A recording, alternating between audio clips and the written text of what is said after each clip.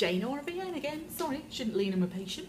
We are here for another X-ray OSCE, and you will note here we have a lovely cassette.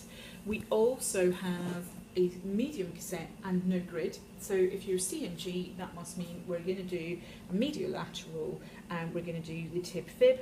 So remember, on our patient, we have got our lovely landmarks. So we've got our hip at the top, but that was to give us alignment for our stifle and then our hock.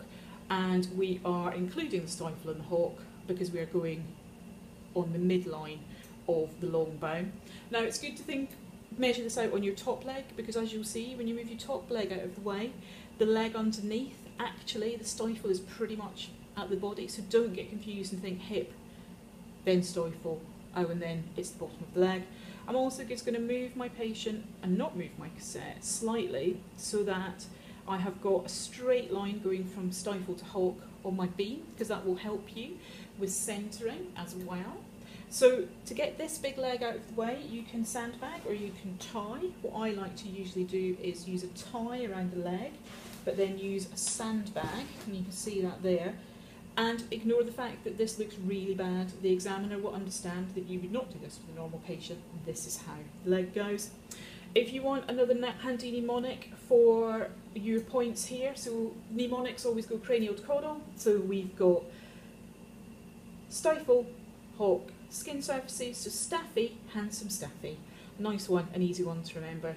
Staffy, handsome staffy. So now I'm going to collimate down. And remember, it's to include our stifle and our hock into our skin surfaces.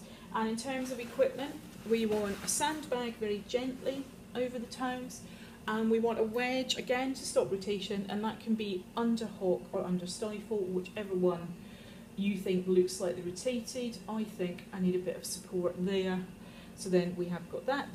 Then I have got lovely space for labelling here and lovely space, and this is left. And if you have to do the dance in the exam so that you get your left right marker in the right place, that's fine. Let me pop the light on, and then you can have a proper look. So we have got hock, stifle, skin surfaces, we're mid-shaft, we've got our wedge, we've got our sandbag that you can just see, we've got our labelling, and we've got our left-right marker.